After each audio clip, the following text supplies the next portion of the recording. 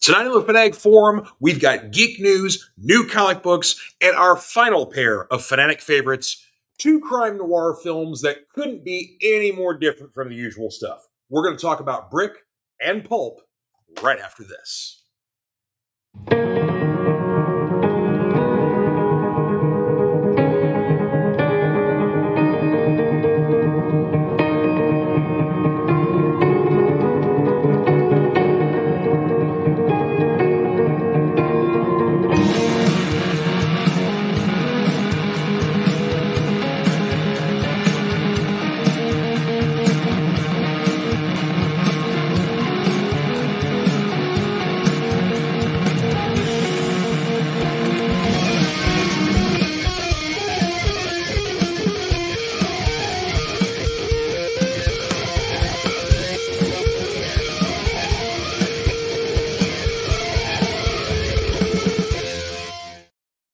Hey everybody, happy Friday and welcome to the Fanatic Forum. I'm your Fanatic and host, your Prime Fanatic and host, George Buehler. Hope everybody's had a good week out there. If you're watching this live, you know we are at the cusp of Christmas here. Monday is the day here, so I'm on location at Clobber & Comics here in Elizabethtown. This is my actual place of employment. If you guys don't know, I've talked about the shop before. Had to work today, so basically just closed up the store literally. So I'm here now to talk to you guys. So been a busy day here, lots of good Christmas shopping being done here, so it was pretty cool. But of course, we have got a couple of big news things to talk about here, definitely in the Marvel universe. On the lighter side of things, just now streaming on Disney Plus, season 2 of What If is premiered today, so looking very forward to checking that out. I'm watching Avengers movies and Endgame all day here in the shop, so yeah, I'm all geared up here. On the other hand, though, we finally have a definitive answer on the Jonathan Majors situation. Of course, you guys have been very well aware going on. Jonathan Majors was brought up on charges of domestic abuse, battery, terroristic threat, all sorts of bad stuff here. He was found guilty on some of those charges. Not 100% sure if he's going to spend any jail time or not. Kind of the experts are saying maybe not, but there could be still a possibility. But what is definite is that Jonathan Majors is out as Kang for the MCU. So at this point right now, that is all we know.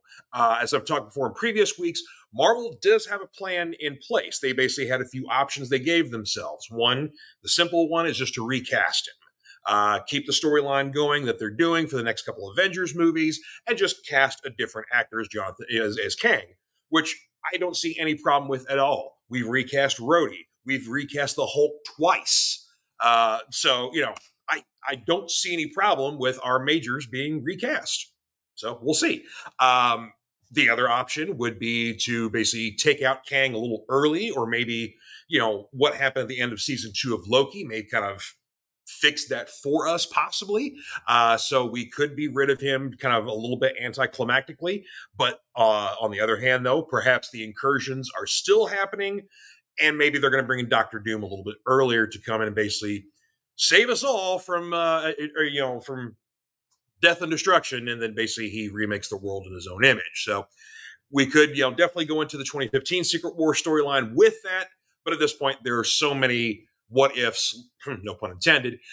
So we're just kind of seeing what's going to happen here. But I'm sure probably, after the first of the year, we're going to get a little bit of an answer. But the definite Jonathan Majors as Kang is no more. So we'll see what happens from there. But we've been kind of waiting. So we have our answer now. So yeah, we'll see. It's like I said, it's an unfortunate situation where real life has to catch up with stuff. But basically, jerks like that should not get rewarded for bad deeds by keeping their job. So, yeah, Marvel did the right thing by waiting. They learned their lesson with the whole Johnny Depp situation by pulling the plug too quickly. So they waited until basically a verdict was made, and once it was made, there you go. So we shall see from there. But yeah, of course, more geek news. Part 1 of Rebel Moon, Zack Snyder's new film, that's on Netflix today. Lots of good stuff is streaming right now. The new Exorcist movie is out on Peacock, I believe. Hulu has The Creator, which I was looking forward to checking that out. So lots of cool stuff. So plenty of reasons to stay at home and watch TV during the holidays. There you go. And actually, I finally got around to watching Indiana Jones and the Dial of Destiny, which is on Disney Plus right now. I admit I was wrong, folks. I skipped that one in the theaters entirely. I had no intention of seeing it. I didn't have a lot of faith in it. It's not great, but it's pretty good. And it's definitely a hell of a lot better than the Crystal Skull. So, thumbs up for Dial of Destiny. It's, like I said, it's not perfect, but it's fun. So, we'll go from there. But yeah, I had a lot of my doubts on that one. All right, well, we got a whole bunch of new comic books to talk about here. And I've actually I don't do it often, but I got one I got to trash a little bit here. I got a beef with one particular book that came out this week. But not this one here. My one pick from Marvel this week, absolutely love Spine-Tingling Spider-Man issue 3. Of course, this is a horror story that is in the Spider-Man universe here. So we don't really get a lot of spooky Spider-Man stuff here, but this one takes the cake.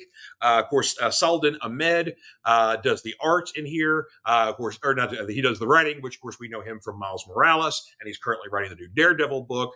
And then Amon Ferreira does the art in here. Killer stuff. Just fits the storyline really well. Issue 3, we might actually finally get an answer as to who has been terrorizing Spider-Man and to what lengths this person has gone to terrorize Spider-Man. And it's been some extraordinary lengths, let me tell you. But the puzzle pieces do fit. So, yeah, and of course we get maybe a little tease on the front cover here. Like, you know, who's this guy right here?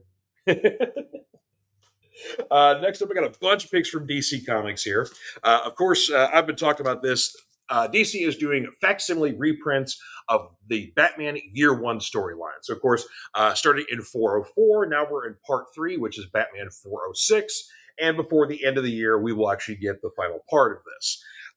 The thing I love about these is usually when they do the facsimile reprints, they put them on a little bit glossier paper, but for some reason, Year One, they've been doing on newsprint style paper. So it's got a little bit of a rougher texture to it. It absorbs the ink a bit more, I think.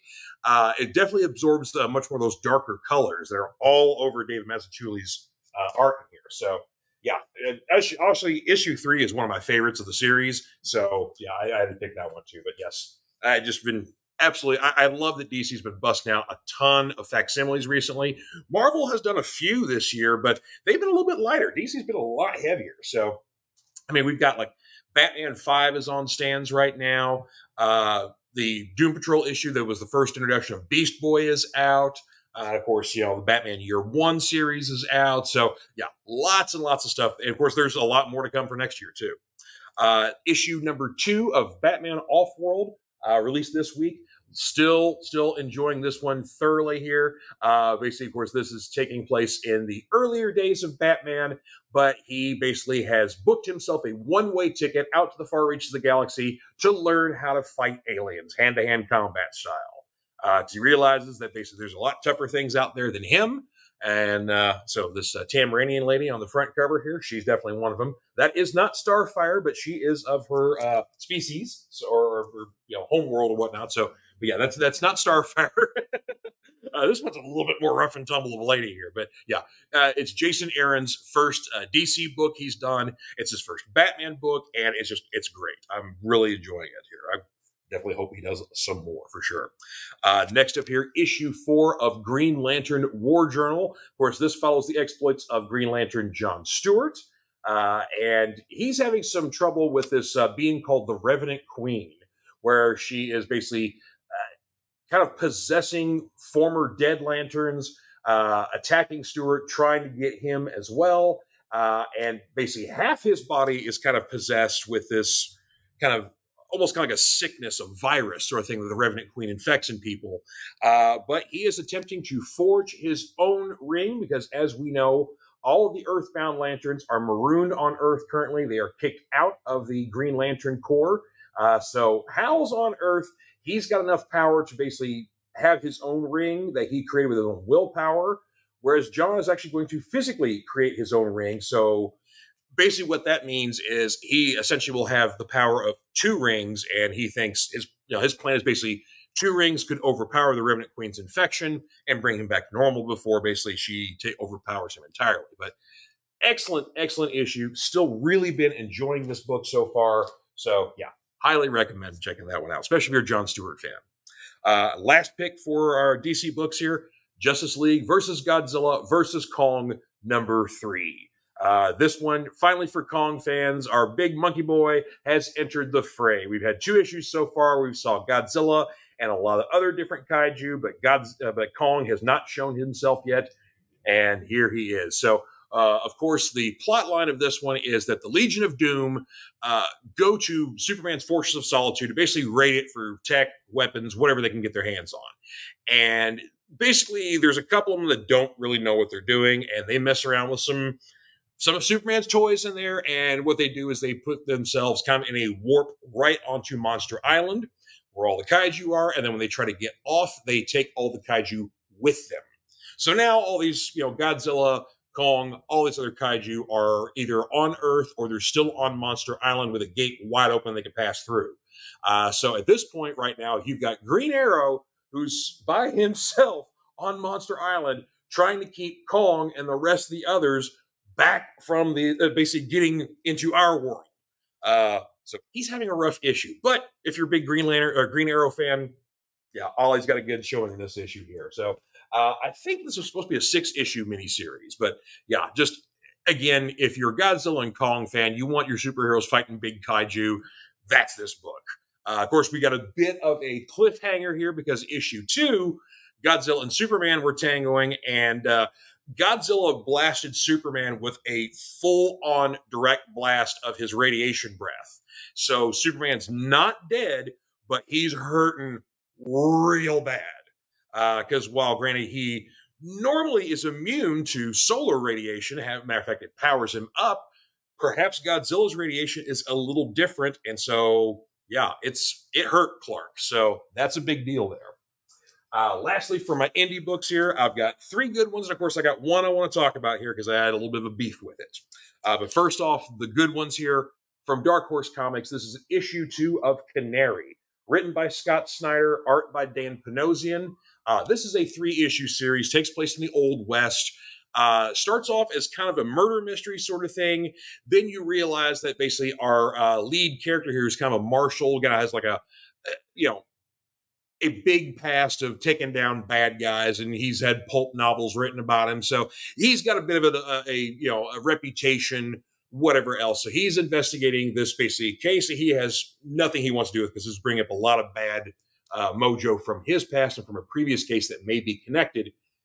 Finding out, though, that basically there's a mind that is connected to all this that perhaps, though it's kind of giving us a bit of some creepy supernatural vibes, it may be something a little more man-made, like perhaps there's some ores, in the mine, like uranium or whatever else that is turning people, perhaps, infecting people in some way, making them a little crazy or nuts. Or there's been some people that have been trapped in this mine for better part of a decade, and while they look like they haven't aged, maybe they're not quite human just yet. So lots more to come from the finale that comes next month here. But yeah, Scott's writing is excellent here. It's got a good pace to it. It's good suspense, whatever else. You're keeping it very interested. But Dan Panosian's art is really where you want to come in on, because this is literally like if Red Dead Redemption had a comic book. The scenery is gorgeous in this. If you like your Old West stuff, big epic scenery, big landscape stuff like that, this book is full of that stuff. So highly recommend checking that out.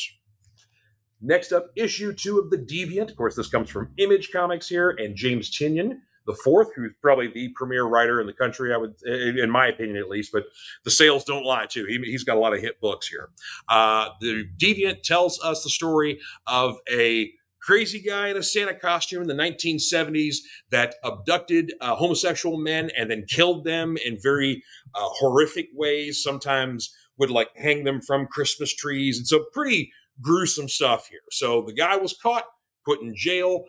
In now the modern day, we've got a comic book writer who basically wants to do a comic about the whole story. And so he's interviewing the guy in murder for, basically for all the murders. He's interviewing people that were, survived his attacks, victims, people from the town at that time that were caught up in the whole story, all that sort of thing. Meanwhile, there's someone who is committing the murders again in the modern day, but the gentleman who did it has been in jail for 30 years. So who's this new guy? Yeah. And also our budding writer may be getting in a little too deeper into the dark stuff than he thought he was here. So yeah, really cool. Well timed because it's a Christmas story because we're doing Christmas stuff here. But yeah, real creepy stuff here. Good. On the lighter side of things here, this is G.I. Joe issue 302. Of course, G.I. Joe, a real American hero, brought back by Image Comics. Larry Hama is back on the book, literally continuing his storyline from his run from IDW Comics. So if you read issue 300, you haven't picked up 301, second printings are available now because, of course, we sold out of those really quickly, but those are available. And then 302 just came out this week.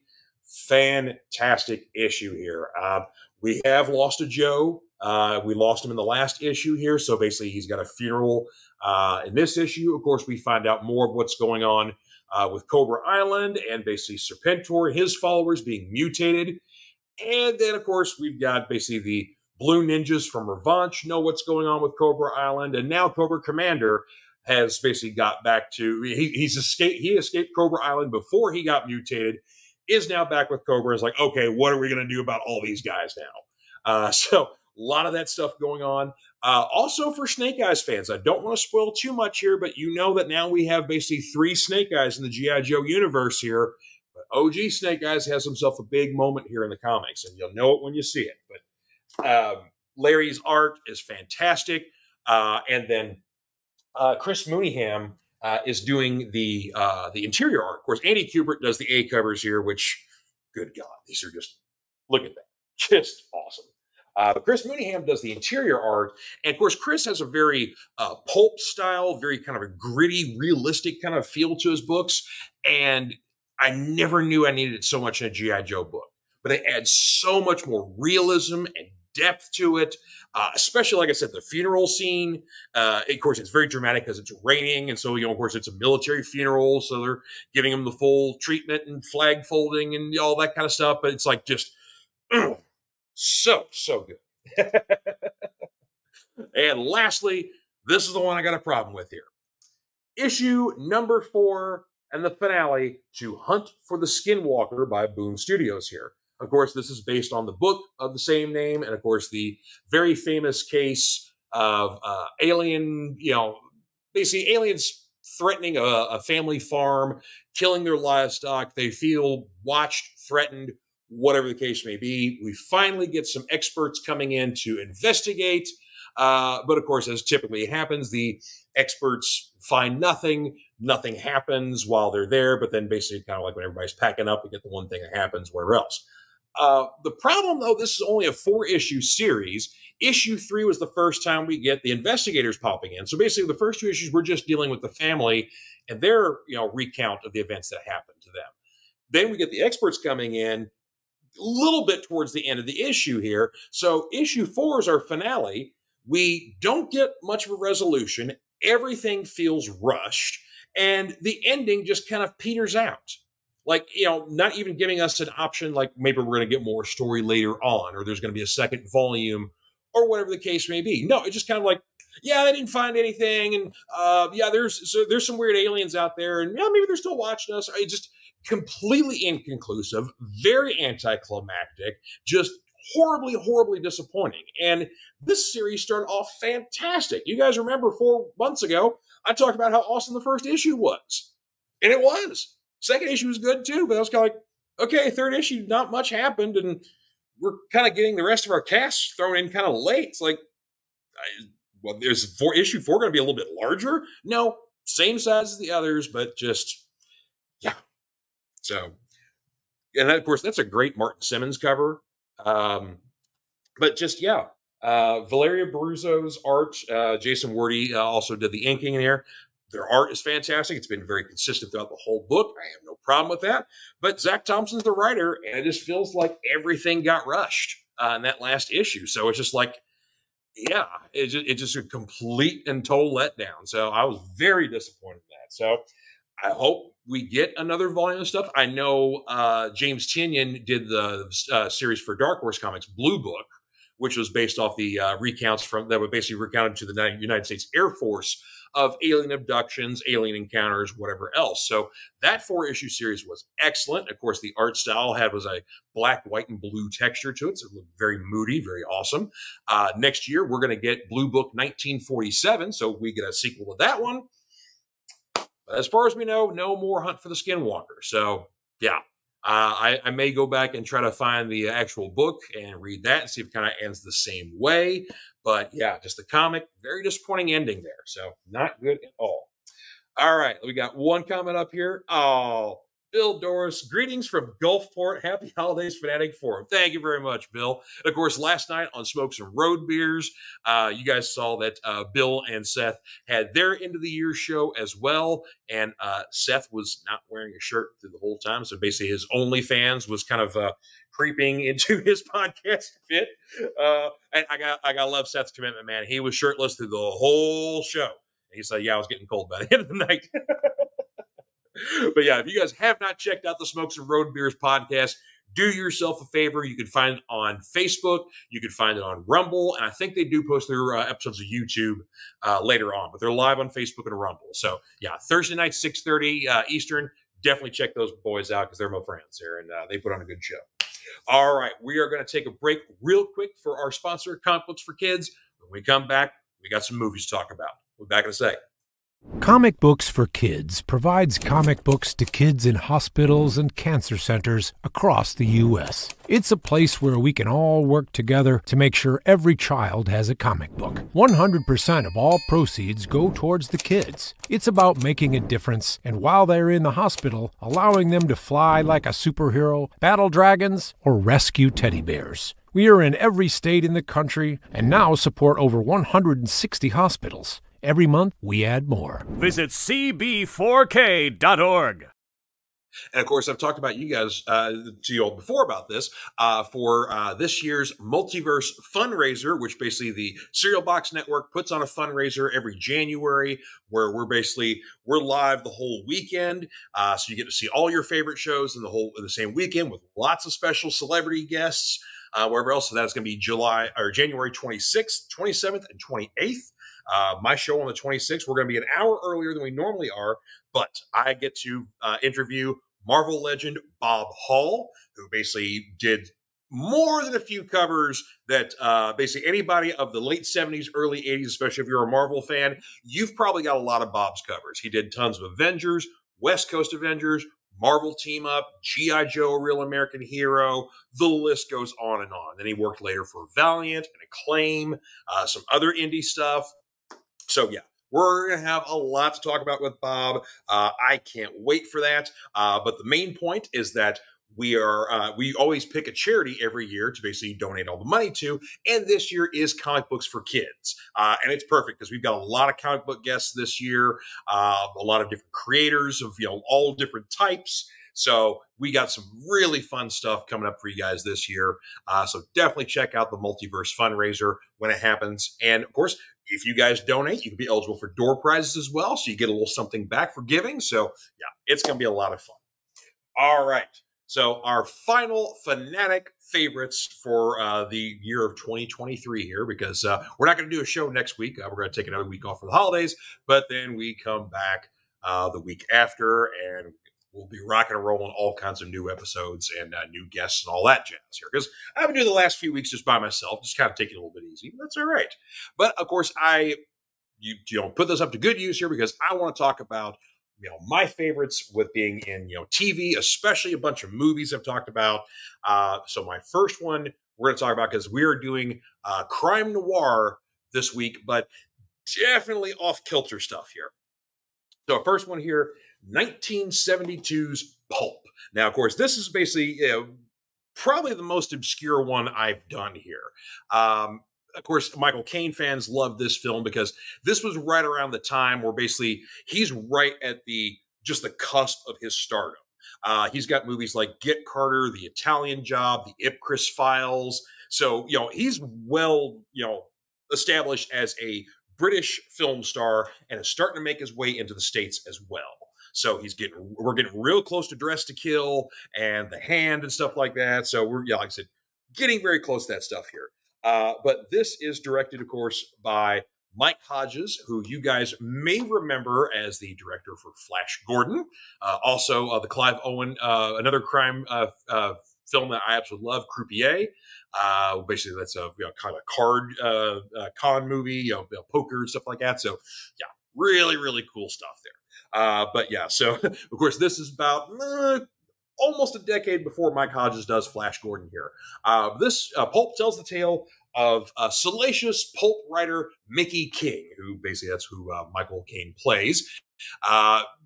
Dashing playboy, very popular writer. Of course, all of his stuff is murder, crime, sex, intrigue, all stuff like that. But Pulp is very much a satire of a lot of the crime noir, the life those writers would lead or would maybe make their audience believe they lived that life, whatever the case be. And of course, some of them actually thought they were pulp heroes themselves and try to fantasy and reality got a little mixed up with some of those folks. But basically, this is of course just like I said, definite spoof and parody of a lot of that stuff here. But Mickey is hired to do a job to basically do a biography of a very famous celebrity, but they're keeping it a mystery of who he is. But it's like, hey, we're going to take you to Malta. You get to spend a month there, a very nice time. You get a nice vacation. And while you're there, you get to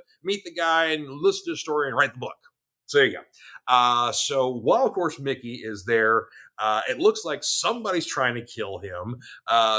Very weird people are kind of getting in his crosshairs, thinking he's somebody else, getting him involved in other stuff that he has no business being involved in. And then, of course, finding out that the celebrity that he's supposed to interview was a famous actor played by Mickey Rooney, as in, that Mickey Rooney, America's former sweetheart. Of course, in the film, Mickey's character is basically played a lot of gangsters in his gangster movies, but he also thinks in real life that he is a gangster. So basically, he lives like his life as the Godfather. But apparently someone's out to kill him as well. So there's all these bodies dropping around Mickey while he's trying to do this biography that may or may not have some stories that perhaps some people don't want to get out, that may actually be involved in the mafia. So they're kind of worried about that. So they're trying to keep things quiet, get rid of the writer, get rid of the subject, and everything will be fine. But of course, like I said, just madcap stuff through and through. And also, this is one of those movies that you want to watch all the way through the credits, because as the credits start rolling, the movie's still going. There's still things going on at the end. Literally, like the last final scene is a great laugh, because basically, this is not the kind of movie where the hero wins in the end and justice is served. This is the kind of movie that the bad people are still bad.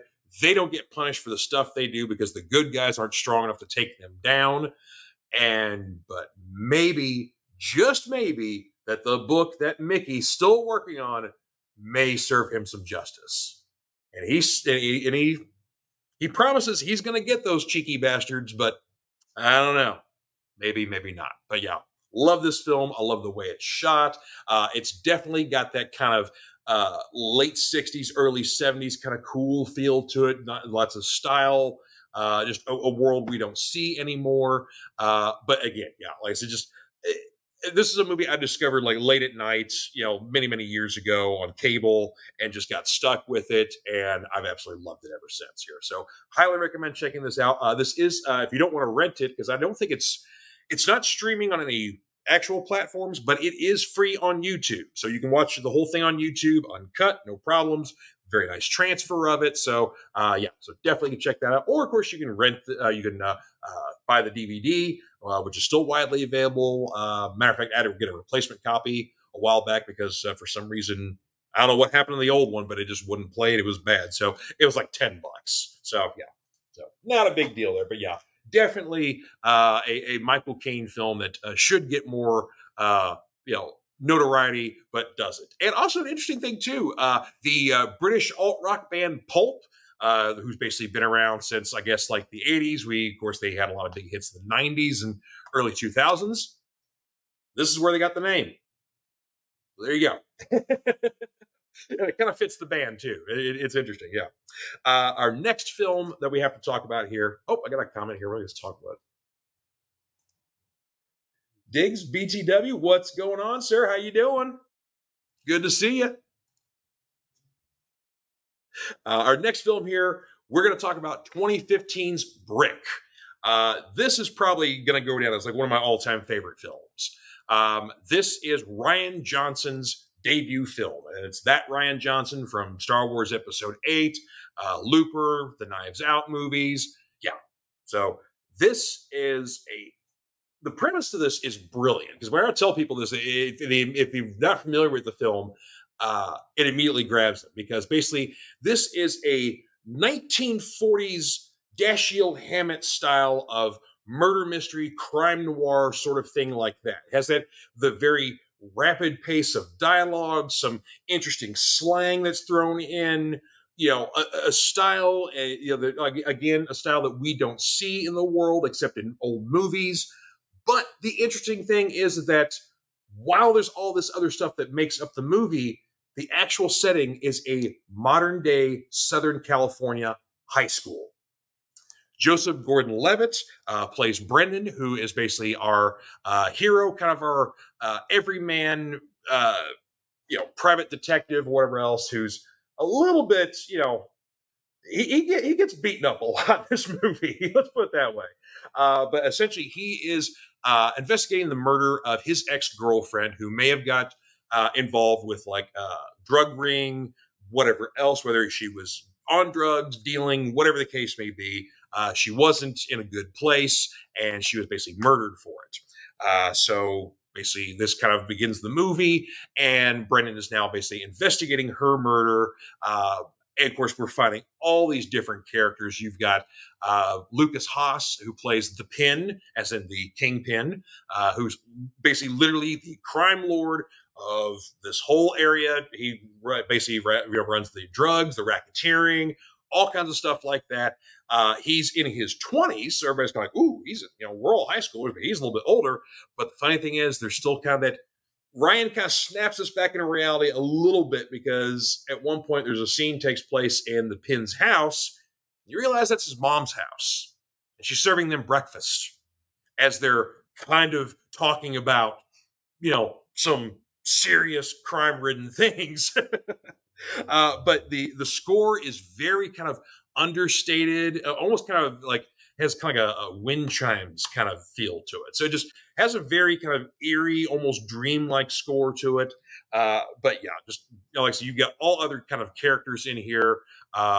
Basically, the femme fatale Laura, who basically seems to be interested in helping out Brennan solve the case, but maybe has a little more involvement than you actually think. You've got basically the Pin's number one thug, Tug, who you find out has got a little more involvement in the case as well. He tries to help out Brandon, but he's also a bit of a thorn in his side as well. So that's kind of just the great thing. You've got all these characters all intermingling here. Some are involved, some aren't, some are helping, but some aren't that much of a help. But they all have their own agendas. No one acts like they're in high school. Everybody acts like we're just, we're doing our own thing. Going to class is completely tertiary to whatever else is going on here. Richard Roundtree, Shaft himself, has a cameo in here as basically the school's principal, who seems to be working with Brendan, has a familiarity with Brendan's style of investigating, and is kind of giving him a little bit of leeway, but also is like, hey, I still got a school to run here. You still got classes to go to, and children are basically getting killed. So, let's try to get this wrapped up a little bit neatly before we have to actually involve the cops, sort of stuff like that. So, but again, I can't say enough good things about this film. The cinematography is fantastic. And just like I said, for a debut film, for a guy who basically is going to go on to do a whole lot of other cool stuff that's going to make him very popular with people. I mean, maybe not the Star Wars stuff so much, but folks love Knives Out. And Glass Onion was cool, too. We got a third Knives Out movie coming up. And, of course, if you haven't checked out the series Poker Face, that is on Peacock, that stars Natasha Lyonne, another crime series written by Rian Johnson. So it's got his style all over it. Very cool stuff. So, and of course, I mean, I like Natasha Lyonne, so her getting kind of a lead role as a smart aleck detective who basically she has the innate ability to be a human lie detector. Like, so you basically she doesn't have to do anything; she can literally tell when you're lying. It's just the talent she has. But yeah, a very cool crime series there by Rian Johnson. But yeah, this is really where it all started. Before Looper, before Star Wars, before Knives Out, we had this one here. So yeah, again, just absolutely love this film. This one, I think it was streaming. I think it may have also been on YouTube, and it may have been somewhere else. Whatnot. The DVD and the Blu-ray, not hard to get a hold of whatsoever. They're both still in print. So yeah, if you have not seen Brick and you are a fan of Rian Johnson, you love a good mystery, whatever else. But this one, like I said, just has such a unique setting to it because, again, modern day Southern California high school. The only adult in the entire movie is the principal that Richard Roundtree plays and the Pin's mom. Everybody else are young actors. So yeah, lots of good people in there. I think there was can't remember who it is, but there's a brief cameo of somebody famous in here who goes on to do other stuff. But of course, Emily Duravin is in here, so Lost fans know her. She's unfortunately the murder victim, so she's not in it too much. She's in it right at the beginning there. But yeah, highly recommend checking that out there. So there you go. So there's my final two there for the Fanatic favorites going into 2024. So we'll see what next year holds, aside from the Fanatic, the Multiverse fundraiser, of course, coming up in January. So yeah, lots of fun stuff there. But yeah, I've got a few things in the works, a few ideas in mind for different people trying to bring on the show, whatever else. But of course, you know, all my fans out there, the viewers, if you guys got any suggestions of people you'd like me to talk to or try to get on the show here, or subjects to bring up, whatever the case may be, I'm always here to hear you guys, hear what you guys have to say, what your thoughts and opinions are on stuff here. Because I mean, I really appreciate and love you guys tuning in every week for the Fanatic Forum here, whether it's on Facebook, YouTube, or you're listening on audio platforms. Thank you very much for checking out the show here and for sticking with me here. It's been a fun couple of years, and we got a lot more good stuff coming up here. So we're going to close out this year by wishing you all a Merry Christmas, Happy Hanukkah, Happy Kwanzaa, Happy Holidays. To our Canadian and boxing friends, Happy Boxing Day. So yeah, just happy holidays to everybody out there. Hope you have a safe and good one, and we will see you guys in 2024. Crazy to say that, but there you go. And we will see you all next time on the Fanatic Forum. Take care, everybody.